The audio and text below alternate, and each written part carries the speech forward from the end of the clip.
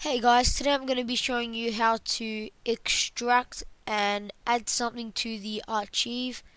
So I'm just going to be using Minecraft as an example. What you are going to do is right click. Now you need to have WinRar for this. Right click and click add to archive. Yeah, you can make a Minecraft.rar, and this is how you can actually put it up on MediaFire. So yeah, here we go, see? Now you're just gonna double click it and the Minecraft exe will be there. Now how to extract it, if you guys watch my other video, you're just gonna right click and extract here, yes to all, and you will get the file. So if I quickly delete that, now the file will still be in there.